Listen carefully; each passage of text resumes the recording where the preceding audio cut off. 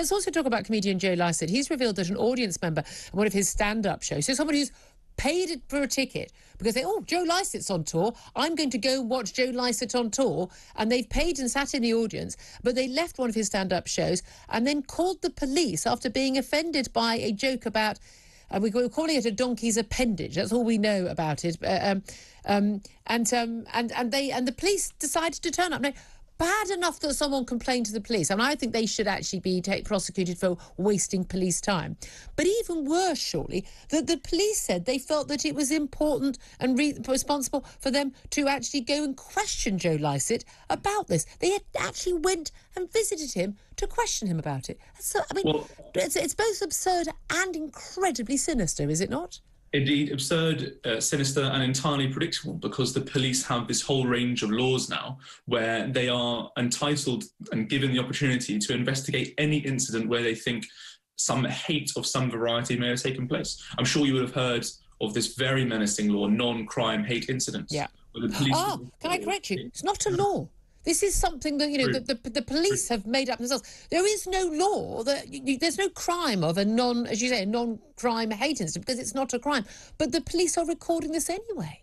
Absolutely. And I think, it's unfortunate this has happened to Joe Lycett. I think it's fair to categorise him as one of those comics who has those ideologically limited kind of blinkers when it comes to his humour. Yeah. And I think he will, just as much as most mainstream comics nowadays, support the kind of censorious, sensitive culture around comedy, and now it's come around to bite him on the arse. So he can't really complain too much. Perhaps, finally now, it might lead to him and plenty of other comics realising that free speech and the freedom to offend are vitally important, that are the lifeblood of comedy. Absolutely, the lifeblood of freedom of speech. Again, people saying things you don't. If you don't like a joke, don't laugh at it. Don't watch the Netflix special, or don't go and buy a ticket or leave. No one cares whether you're offended or not. You don't get to have a say in what other people think and can say in a free country. I really think we're going to have to stand up for this. But again, it's really interesting. So many people on the left getting hit by this and suddenly realising, maybe I should have worried about this before. Charlie Peters, always good to talk to you. Thank you very much for joining us. 9:55 is the time. Mike Graham is here. Hello. Have you ever complained to the police about being offended by a joke? I haven't ever done that. With that. But isn't it funny? Why don't the police just say, get lost? What are you doing? Why are you reporting this? I am more bothered. There's always going to be an idiot or two. I'm more bothered by the fact the police don't even investigate burglaries. No. There's a million unsolved burglaries. Yeah. A million. But someone made a joke about a donkey's penis. I mean, it's really ridiculous. Is that what it's about? That's what it's about. You want to snigger now, don't you? I know that. Well, yeah, I wasn't going to mention it, but now that you have the cat's out of the bag, as it were, and then so is everything else. Tell us about Joe Lycett, because he's had an interesting couple of days. Well, Joe Lycett is a funny comedian, does stand-up tours, and he revealed in the past couple of days that after one gig, when he told a joke, shall we say it? Well, I don't see why I can't say it. We're all grown-ups. He told a joke about a donkey's appendage. Right. Somebody reported him to the police, and the police contacted him and questioned him about it.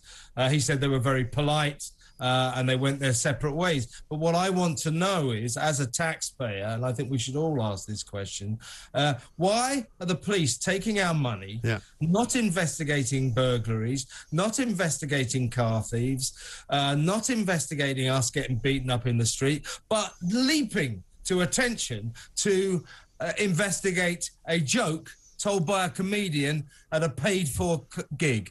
This is outrageous. They've got to stop this nonsense. Surely somebody in the police should tell the police and say, look, if people start ringing you up to complain about comedians telling jokes, tell them that you've rung the wrong number, call the Samaritans or somebody else, because we're not interested. Yeah, I mean, if anything, to say, well, that maybe that comedian wasn't funny, but this complaint is funny. You're complaining about a joke that a comedian paid for. If you don't like the show, leave. Yes. I mean, the police must stop doing this. They've got to stop patrolling the tweets and start patrolling the streets. It's as simple as that. Investigating jokes by comedians. I mean, look at yourselves, you stupid coppers. Stop doing this.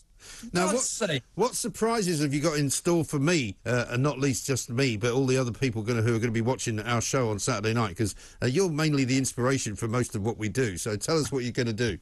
Well, you know, you and I, Mike, as broadcasters, we're famous for our sense of balance, aren't we? Of course, very much so. And we're going to be testing that on Saturday. We will be finding out whether or not you and I can balance on one leg, because it turns out that if you can balance on one leg and, shall we say, you're into middle age for more than 10 seconds, then you're going to live for a long, long time. I tried it this morning. I think I'm going to be dead in about a week. So, but you and I testing our famous sense of balance on Saturday night, plus all the other excellent features that we run out into the week. Yes, I shall very much look forward to that, because, of course, it's been one of the biggest weeks again in news, which every single week I can't quite believe gets bigger. But you know what we missed out on this week was the summer solstice, because I remember, normally speaking, we would have gone to Stonehenge or at some point to talk to some crazy druid. We should have done that. Maybe we'll get a druid on and ask him what they do like 3 days after the solstice.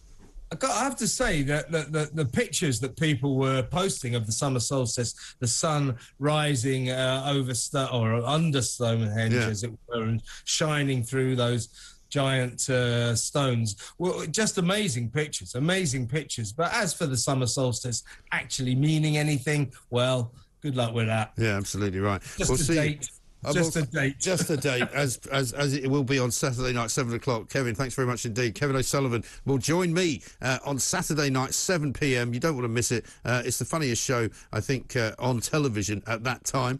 Also, of course, he's got his own show on Sunday afternoon as well. There's much more for us to do here before we get to Prime Minister's Questions. This is talkTV.